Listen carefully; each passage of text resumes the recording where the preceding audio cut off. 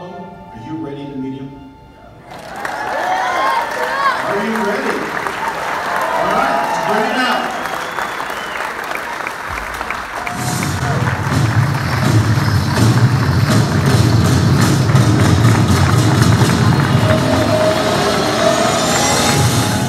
First, I want to thank you for having me here, and it's a pleasure to be here. So tell me, as a smaller player, Yeah, have you always felt you had something to prove? definitely. I always feel like you gotta go out there and showcase what you got. You know what I mean? You're not gonna be the biggest, but at the end of the day, if you got the talent and you got the heart and the mentality to do what you want to do, you can get it done. Oh, let's see here. Can you tell our young athletes here tonight how you develop that confidence in yourself? Yeah. You're not the biggest athlete, you know, but you develop that confidence in yourself and drove yourself where you need to be. Yeah, I mean, it kind of just, it's who I am, you know. Everybody has a trait that they excel in and based in them. And for me, it was always, I'm hard-headed. And if I say I'm going to do something. It was great. You know, we had well over 800 people. It was our inaugural event. We actually were pretty sold out. We next year it's going to be bigger and better, but it was amazing. And Philip Lindsay, the interview with him was fantastic. And it was a thrill for everybody to get to listen to him. And what an inspirational story. So it was a great event. Like, growing up, it was hard. You know, I mean, we were in different parts of the streets where you had to, you know, you had to be tough. That was our biggest thing, was going to college, you know, and we did well in school, and I think at the time, different stuff was really good with helping their kids, education. While I go to work with the mindset of, I'm gonna win the day.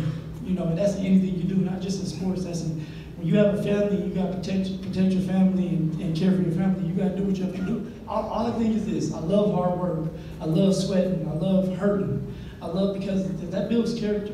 We couldn't be happier. You know, we had almost 900 people, hundreds of students.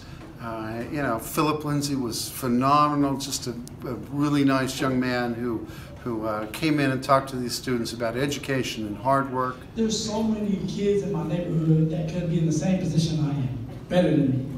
But they didn't care about their grades. They didn't. They thought that it was a joke.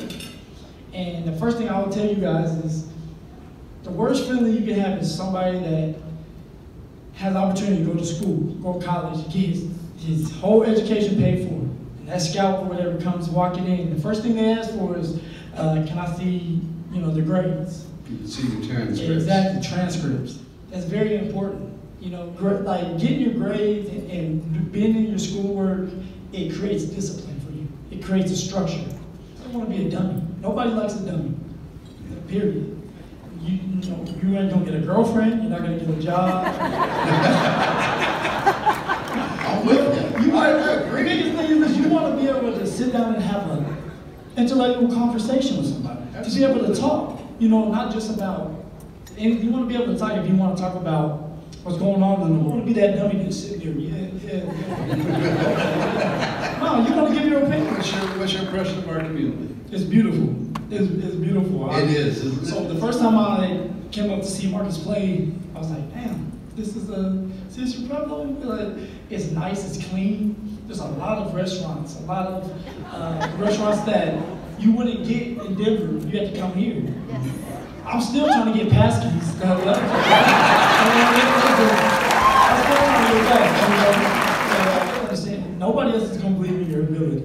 You know, I don't know how it could have been any better, and I think our community is excited and happy about it. This is just the first of many to come. We'll do this every year. I look forward to seeing all these undergraduates back here next year.